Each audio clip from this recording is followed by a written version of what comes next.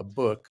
So, and I talk about it a lot because it's interesting, especially what Musk envisions. He doesn't stop at normal stuff. Oh, He gets pretty radical. His idea is that he wants it to allow not only rapid communication with devices and the internet, but also rapid intercommunication between humans, like telepathy between humans via this device. That for me is kind of scary because what about privacy? How do you how how do do you you manage make that? privacy then? You can't turn off this thing. And he also, sees it as a way to keep humans from becoming obsolete compared to AI. Obsolete in what instance? He thinks AI will be so powerful that it'll make us obsolete for any kind of jobs, but that neural lace would allow us to compete with AI because we'd have very rapid abilities to analyze and absorb facts and all these other things.